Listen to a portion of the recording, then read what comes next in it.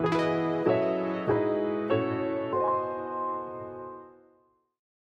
like to thank you for joining us for our session today, Headcount Analysis 101. My name is Terry Kearns. I'm a senior account executive here at Revelwood, and joining me today is Lee Lazaro. Lee is a longtime planning analytics expert. He runs our practice, and he'll be taking us through the part of the presentation. So I'll give you a quick overview on Revelwood. I know there's a lot of folks that are on the call today that have been to previous sessions with us. So welcome back. And happily, we have some new folks as well. So I'll tell you a little bit about Revelwood. I want to talk a little bit about our headcount model package and how we can help folks, deliver headcount planning at a very reasonable time frame. And then Lee's going to talk a little bit more about what actually headcount analysis is, what it means, what creating a headcount model entails, what goes into that, talk about a couple of customer examples and some things to consider. So a little bit about Revelwood. We are a long-time IBM Analytics business partner. In fact, we are a gold partner, and we are the original IBM gold partner. Fun fact. So we've been at this for a long time. We've been helping finance FP&A professionals for over 25 years with the IBM Planning Analytics solution. Prior to that, it was TM1. And we literally have hundreds of successful PA implementations worldwide. We've got a team of excellent, really skilled, certified, experienced PA consultants that deliver these kinds of results for our customers. We're very close with the IBM company, with the IBM community. We've served on the North American Business Partner Council, as well as the Planning Analytics Advisory Board. So again, very, very close working relationship with IBM. And one of the things I think you'll pick up in this presentation is that this is really about speaking business, speaking finance to finance professionals. That's where we tend to lead and spend a lot of time. So we speak business first. Our service offerings, as a longtime IBM systems integrator, we do obviously full implementation services for new sales, upgrades, folks that are migrating to the cloud. We have a lot of customers that are both in on-prem and in the cloud hybrid environments, so a real mix of different customer profiles. We offer some different types of services for our customers, depending on what their situation is. So we offer a health check, which is really an assessment of what their overall situation is. We make recommendations. Advantage services is a different way to package services. So we can package up a number of consulting days, and those can be used for development or support or what have you. It's a very flexible type of package. Some folks we serve as a help desk for, and then we offer system admin as a service as well. So some folks are looking to outsource some of the administration of their system. So again, variety of different types of offerings, very flexible, and then a full suite of training at all different user levels for planning analytics. The headcount model package, we've delivered hundreds of headcount models, and you'll see in a minute, a bit about our approach to doing that. But, as one of the most expensive costs for businesses today, people costs, we're always a little surprised that not more companies are really leveraging headcount planning and all the important benefits that they can get from that. So what's it take? In our case, we estimate it's at 10 days between the planning and definition of what the model looks like. And then the actual build is the biggest part of that. It's 5 days. From there, we deploy, integrate to source systems, create test plans, UAT, and then finally training and support. So we'll take you through those different pieces as we go through the presentation here, but we think that this is a very cost-effective, very efficient way to have this capability and extend what you're currently doing in planning analytics to incorporate headcount planning. Lee? All right. Well, thanks, Terry. So let's start the presentation by stating the obvious, that salary expenses are a massive portion of your company's costs. So I recently read an article that said labor costs can account for as much as 70% of your total business cost. Well, now that percentage isn't necessarily the norm, but we know that labor costs are typically the largest expense in your company. And I've seen a lot of definitions of rules of thumb that state anywhere from 15 to 30% of your gross sales should go towards your payroll costs. And based on those large numbers, we all know that salary costs are important enough that within a standard chart of accounts, there's an entire focus on it. When we're looking at something like GAAP, we've got an entire set of numbers focused right on it. When we look at things like various cost accounting and manufacturing accounting, the basic form of this defines three categories, and one of those three categories is labor. So labor is a huge portion. The salary components are a huge portion of your overall expenses. Okay, but the purpose of this presentation is not to conduct a deep dive analysis of the salary costs, but to instead discuss ways to analyze and plan for these costs. And this is where a headcount model comes into play. So what is a headcount model? A headcount model I look at as a summarized overview of your staff. Now, this is different than a true compensation model because a headcount model is designed to show the amount of people, not the amount of dollars. It's a much more compact data set. There's far less information, and it's taking away a lot of the granularity. It's removing a lot of the different buckets associated with compensation dollars. So instead of looking at salary and taxes and fringe and all the various iterations of these items, we could simply just look at the number of heads. Okay. So the purpose of a headcount model is to better understand the resources in the organization. And this gives us the ability to quickly and easily analyze the data by time, employee type, and other simple groupings. Now, although I use the phrase simple groupings, the use of an OLAP tool, the use of planning analytics, gives us the ability to slice and dice the data in a lot of different ways. And this is where you have your opportunity. This is the opportunity for you to think about, how do you want to categorize your employees? How do you want to analyze all your trends? And this is where you can make the determination of, how do I slice and dice? So examples of this. Maybe I want to do slicing and dicing by my company structure. This is where you look at the organizational segments by branch, by company, by department, by all the above. Okay? Maybe you want to think about things geographically. I want to look at it by state. I want to look at it by country, especially when we're thinking through some of the impacts of tax implications, visas, various other aspects of it. Country comes into play there too. Most importantly, almost every system that we build breaks it down by employee type.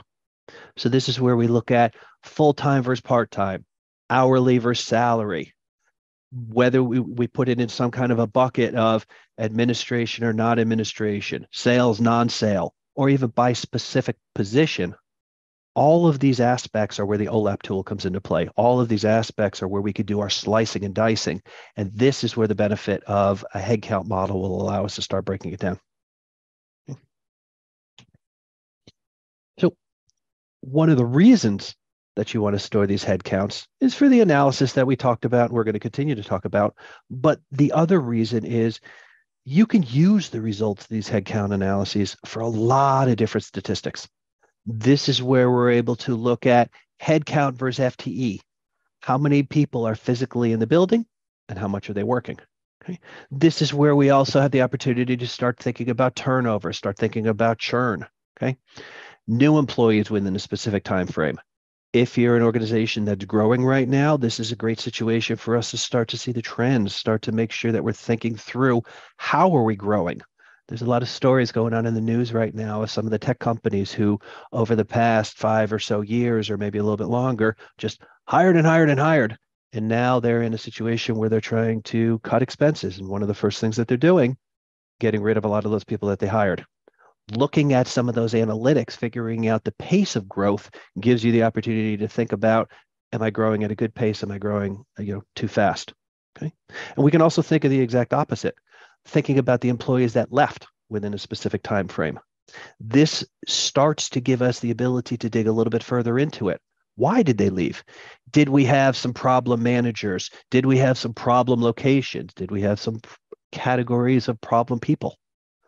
Looking at these statistics starts to give us analytics. And if you've ever seen some of my previous webinars, we talk about the difference between the what and the why. What? These are the statistics we were just talking about. Why? This is the opportunity for us to look further into it and see what's going on. Okay? But the biggest piece that people look at when they hear the word statistics is calculations. They look at the metrics. And if you think about it, a large portion of the metrics that you have are some kind of a per employee. They have per employee as the denominator. This is things as important as revenue and profit per employee. And this is where we could start looking at, start merging a lot of our dollars into the concept of the headcount. And as you dig further into it, you can also expand that even further. Maybe we don't want to look at revenue per employee.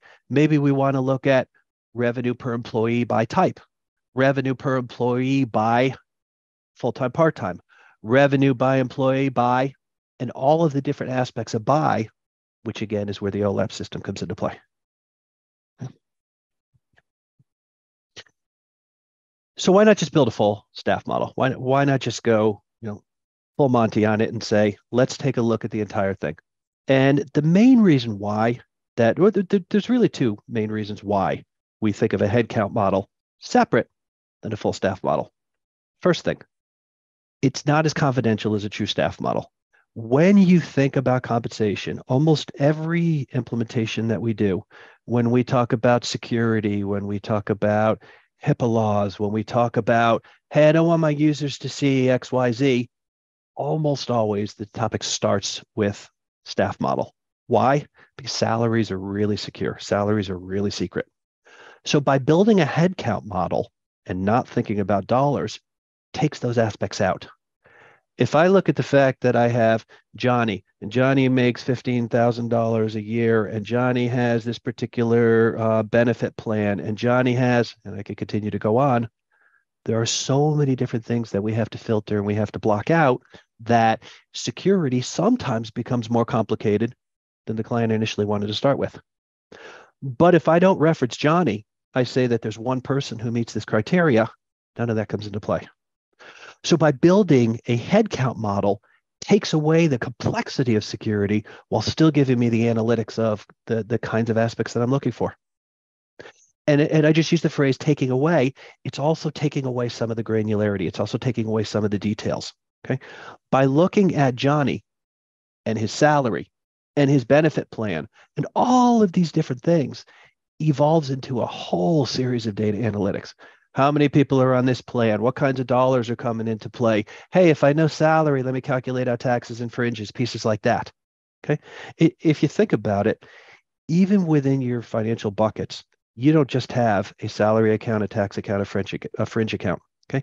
There are a ridiculous amount of GL accounts within these groups. Okay. And there's likely a lot of logic used to calculate these intricacies, determining when is a person eligible for benefits, figuring out thresholds for taxes. And based on this, with all of the granularity that comes into play, it's really easy to lose focus of what you're trying to solve. It's really easy to lose focus on the main goal of a headcount model. And that's simply to figure out how many employees do I have. Okay. So when you think about a headcount model, you don't necessarily have to say, let me start fresh. Okay. A headcount model doesn't have to be a new database. It's really easy to plug this into your existing model because you already have a lot of the pieces in place. You spent a lot of effort creating your elements, maintaining your structures. You continue to maintain your dimensions. So why start all over again? Okay. By adding on a headcount into your model gives you the opportunity to use what you have, but it also gives you the opportunity to use these results in your existing model because headcount, like we said before, is an important part of your metric calculations. It's the denominator for so many of your metrics that knowing that your numerators are already in the system, popping in a denominator gives us the opportunity to say, let me use what's already there And let me continue forward with it. This is where we could start to look into revenue per employee, profit per employee, sales per salesperson, projects per manager. Okay. Most of these numbers, when we look at it, are dollars, revenue, profit, sales. Okay. But you're not limited to the dollars. This gives us the ability to do metrics upon metrics, stats upon stats, projects. Okay. This is also where we have the ability to, as I referenced earlier, say, I simply want to look at employee, revenue per employee, profit per employee. But maybe I want to get a little bit more granular. Maybe I want to also look at employee type, sales per salesperson. Well, that's not an employee, it's a type of employee. Projects per manager. And this is where we have the opportunity to think about what are the metrics that I want to calculate and how do I figure out that denominator? And that's your headcount.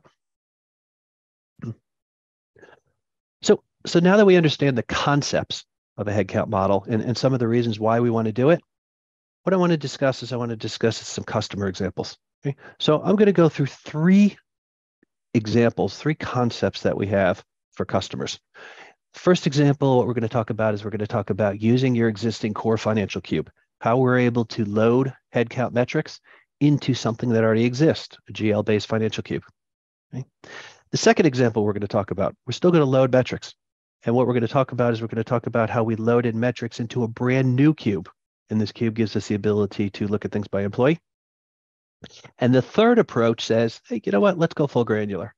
We already have an existing staff model. We have the dollars, we have the fringe and the taxes and all those kinds of things. Let's just add something in. So I'm going to show you all three of those examples. Our first example is loading into an existing financial cube. Okay. Now, for disclosure reasons, I can't show an actual client's model. I previously talked about the security. I previously talked about the aspects. There's kind of no way that I would be able to actually show a model.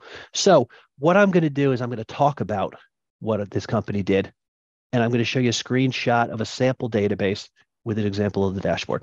Okay? So using the existing financial cube, many people call it finance. Some people call it BPM finance, core, whatever we choose to call it. We already have a cube in play. That cube already has a dimension associated with your chart of accounts. Okay? So what the customer did in this case is the customer simply just added a new stat account. Okay? Some customers already have statistical accounts defined in the chart of accounts. Some people need to create it. For those who have it, it probably begins with a 9 so that they're at the end of the list. Maybe they actually have an entire section called stats, or they have something where they're using words. But what this customer did is they actually created a brand new consolidation. They called it stats, and they added specific metric accounts in there. And that way they're able to look at the headcounts. Okay? Based on that, we then needed to load the data. So what we did is we created a brand new load script. Now, the reason we created a brand new load script was done through a separate load due to the location of the source data. Okay. If the data, the GL data and the metrics data was all in the same source table, it would have been easy just to add another field into the existing load, tweak the existing TI script, quick hit, boom, we're done.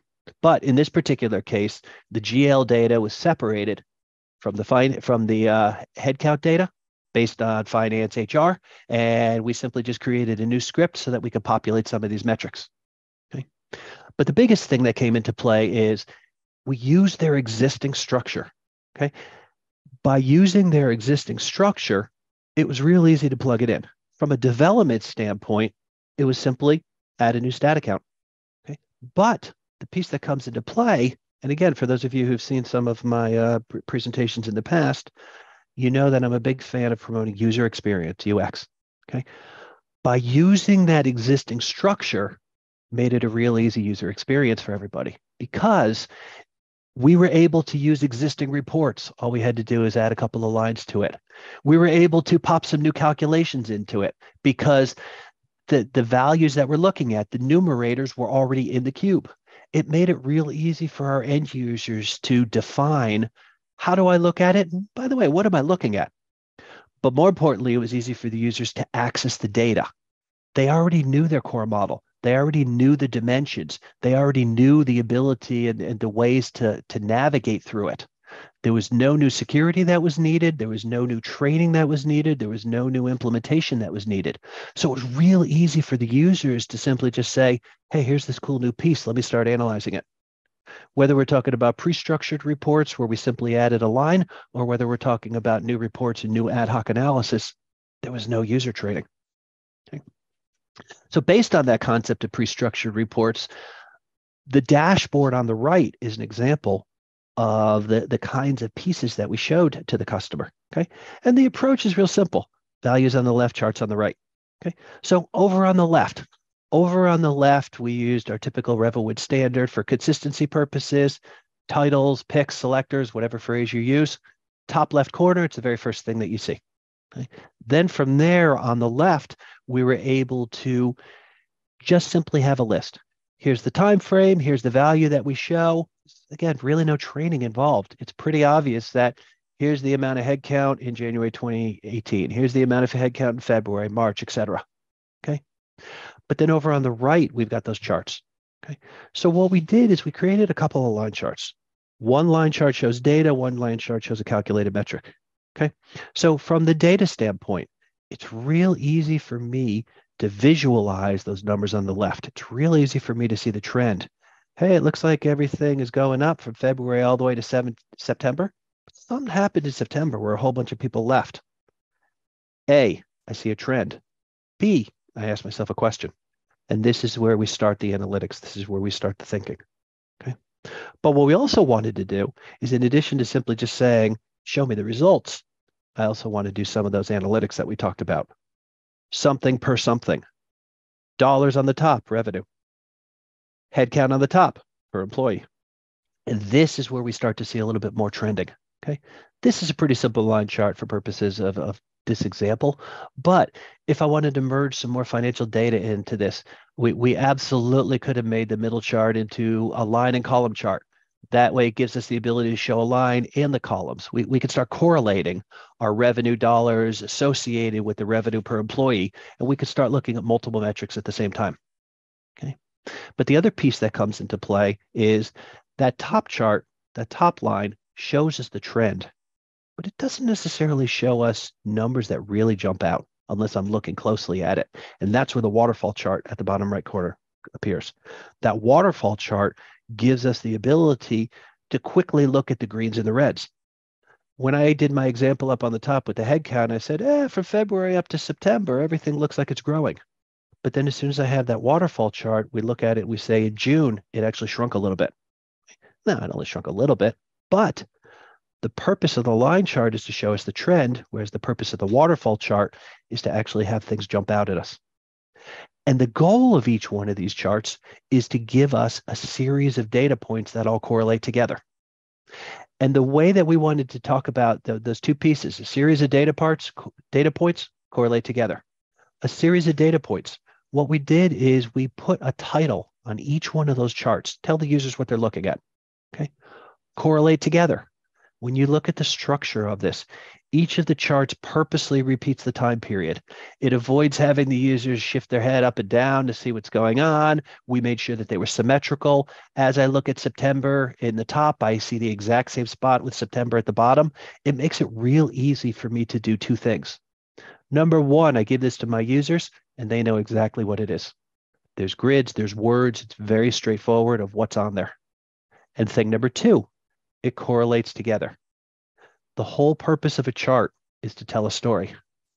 The whole purpose of charts, plural, is to put the pieces together. And this is where we start answering some of those metrics and some of those questions about the why.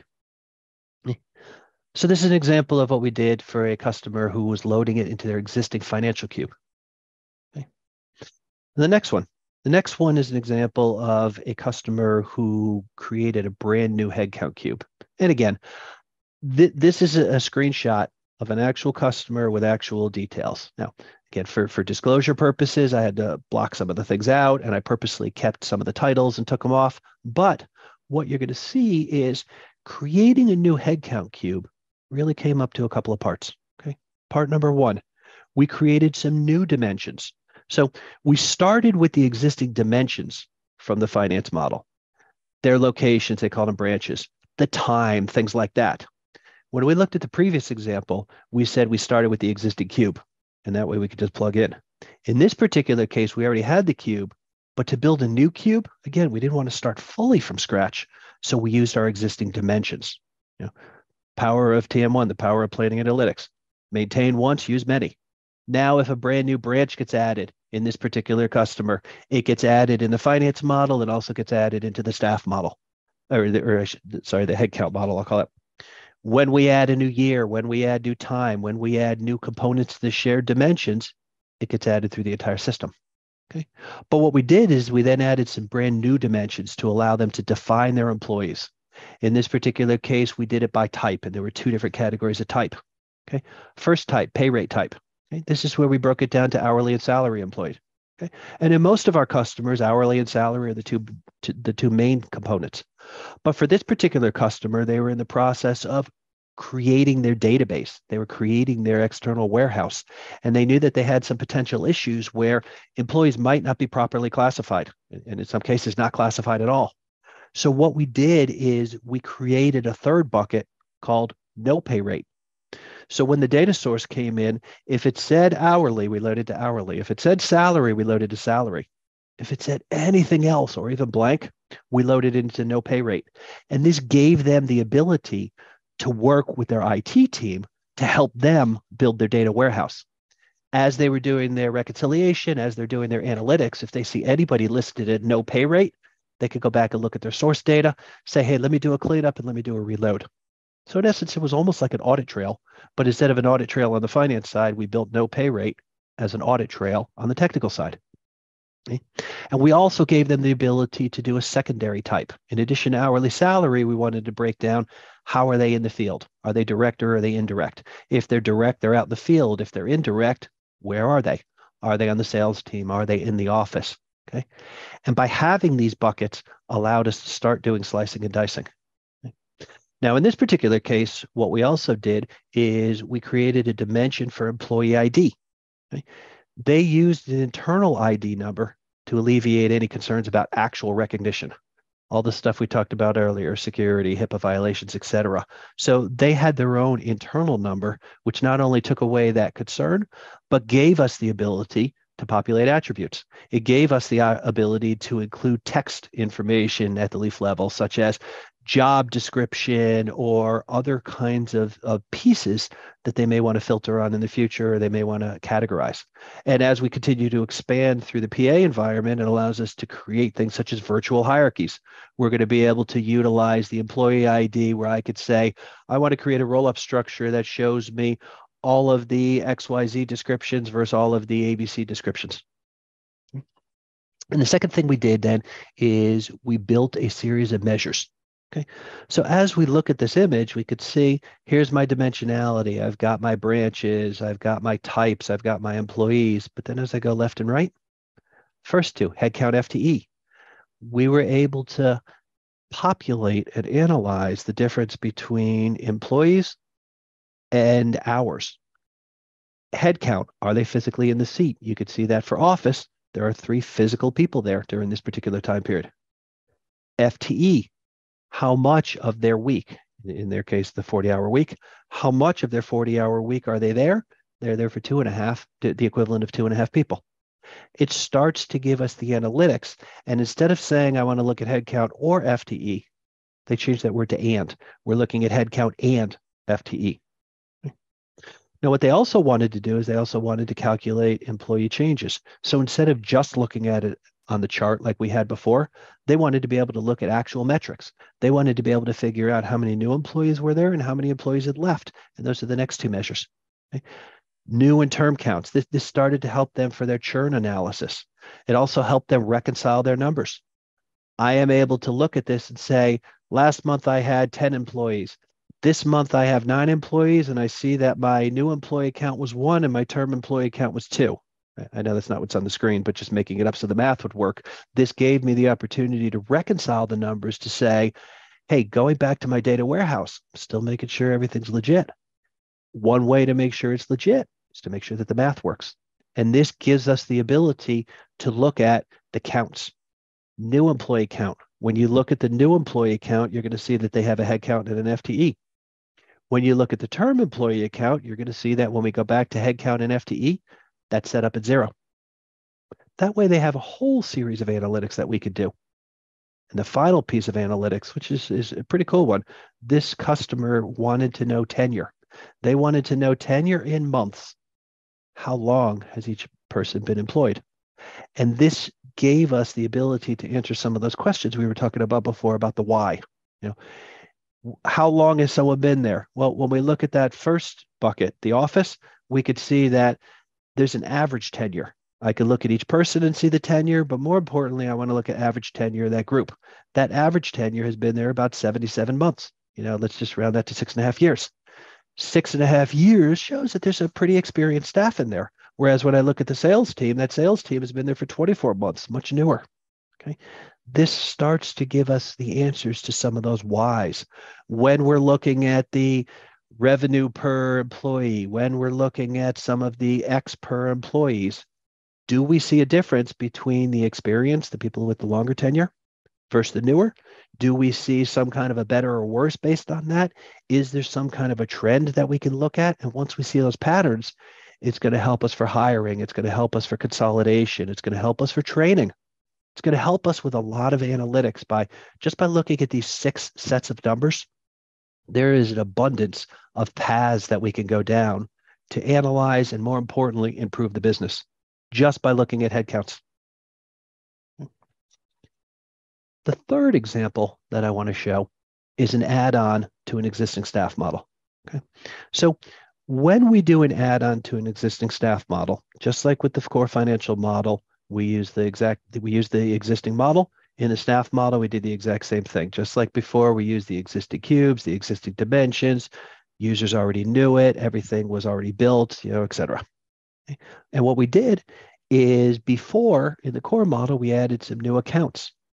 In the staff model, we added some new accounts. In this particular case, we call them measures. Okay. But the cool thing about adding it to an existing staff model, when we were in the finance model, it's brand new. I needed to load the data. When we are in the staff model, most, if not all of the data that we needed is already there. And based on that, we were able to calculate out full-time headcount, part-time headcount as rules instead of TI. Because they were rules, we used the existing data. We didn't have to create any new TI scripts. We didn't have to go talk to IT or HR about getting new data feeds. We didn't have to do anything outside of the finance team because everything was already there. There was already the data and the detailed analyses were already in place. This allowed us to do a little bit more detailed slicing and dicing because multiple dimensions were already in place. Company, department, year, scenarios, all those kinds of things. Okay. And what it also allows us to do in this particular case, it allows us to merge these examples together. Because by adding something to the staff model, we already had the staff model flowing into the core finance model from a dollar standpoint. Okay. It allowed us to use the same approach because we could use the same logic that was already in place. It allowed us to take those headcount numbers, the statistical numbers that we calculated into the system, and have that flow to finance in a consolidated manner. So this approach, in theory, actually merged 1 and 3 together. Instead of loading something directly into finance, we built something into staff and rule-based that into finance. Okay. And to expand upon that further, this approach also allows us to use the built-in drill-through functionality. We can go to a summarized finance value. We can then drill down, come back to a report like this, and this gives users the ability to easily see totals, but then they can also drill down into the specific details.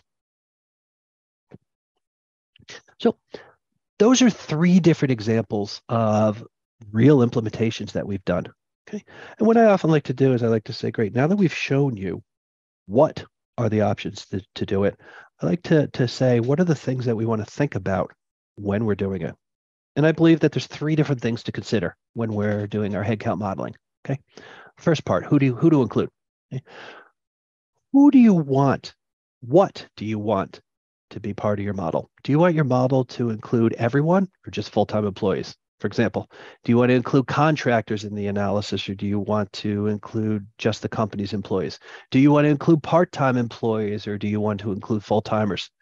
We have built models where we include and exclude. Maybe we're going to include full-time employees and we're going to exclude contractors, and we do contractors on the GL level. We have built models where we say, I only want to include full-time in a full staff detail, but then I'll take part-time and do it as a headcount model. Gives us the ability to either include, exclude, or build separate models for separate purposes. Okay. And this also gives us the ability to think about what is that definition where we say active employees. For example, is a person on leave considered to be within this model? And if they are included, do you want to consider them as employed during their leave time? This concept makes the determination of what information do I pull in. If someone on leave is not included, great. We just skip it on the data loader. We don't even include it. If somebody on leave is included, but they're not included during their time, maybe we want to have another measure. Maybe we want to have another calculation. Maybe we want to have some extra analytics. Okay. It always comes back to the same thing. What's the business problem that we're trying to solve? And once we define the business problem, once we define the question that we want to ask, planning analytics is used to answer that question. Second thing we want to think about, how do we design it? So we just saw as part of our examples that there's 3 different approaches that we can use for the headcount model. Okay. One approach is to store the information in a staff model. Okay? This is going to give you a lot more information than a simple "are they there" approach, but the results of these details still allow you to consolidate those headcounts. Okay? Second approach, we can have a model that still analyzes details by person, but doesn't have all the calculations or the details that a full model. This is still going to include a dimension for each employee, but the measures dimension, the processing, it's going to be much, much more simplified. Okay? You'll still be able to assess the totals of regions and groups, and you'll still be able to dig further to look at specific employees, but it allows for a detailed analysis of your data while limiting much of the security concerns associated with dollars. Okay? And the third approach is to simply store the totals. So actually, if you think about it, the 3 that I just listed are in reverse of what I had shown. Okay. That third approach is to simply store the totals, which is what we did in the finance model, the core financial. In that example, for example, we could see that 10 people were in the finance department's East region, but we wouldn't know the specific people. That information could be stored in the headcount model, but by putting it directly into the finance model gives us the ability to simply have a value. Okay. And the results of all this helps us plan. This helps us plan to either increase or minimize future churn. It helps us with our hiring. It helps us with our reorganization. If you're looking to do a reorg or you're looking to conduct some layoffs, a headcount model can help you plan for these cost savings. By using an average cost for the headcounts for the data in your model, combined with a general fringe rate, you can easily and quickly determine the total reduction in compensation expenses based on a change. If you're looking to minimize churn, you can start analyzing patterns. Where are people leaving? When are they leaving? Maybe you know that there's a certain time of year that you're pretty seasonal. You're going to be able to see the pattern. Maybe you're going to see that there's an area where there's a new manager, or maybe there's a new set of employees and an experienced manager. These kinds of patterns are going to help you determine when and why people are leaving. And this could save your organization a lot of money due to a reduction of recruiting and training. There's a lot of statistics out there about how much it costs to bring on a new employee, but the main takeaway is that it costs a lot more to hire someone brand new than it does to retain the existings. Okay. So based on all of this, what we've just shown is we talked a little bit about what is a headcount model used for. We went through 3 specific examples of how we could build it, and then we talked about some things to consider regarding the design of it. Okay. So now I'm going to turn this back over to Terry to help wrap things up. Thanks, Lee. So as you can see from Lee's presentation, we've got a lot of experience building headcount models, and that's how we arrived at this package, which is a 10-day package for the complete build and completion of the model. It's a time and materials estimate, so your mileage may vary, but we think that for the vast majority of our customers, it's a good estimate. But we're happy to jump on a call with you, talk more about your specific situation, your environment, and we can give you a very accurate estimate of what that looks like. But we think this is a pretty good head start. Next slide. In addition to that, we offer and would love you to take us up on a free 30-minute call with myself and Lee to talk about whether it's the headcount planning model, whether it's some other issue in your planning analytics environment. If you just have questions you'd like answered, or if you want to pick our brains about possible new projects, a health check, or any other needs you may have, please reach out to me. Let me know. I'll set that up with Lee. And again, please let us figure out and let us know how we can help you. So we want to thank you for attending the session today. We really appreciate it. Again, we'd love to have a follow-up discussion with you to chat about opportunities, whether it's headcount or others. But if you have questions in the meantime, please let me know, reach out, and we look forward to working with you. Thanks very much for your time, everyone. Have a great day.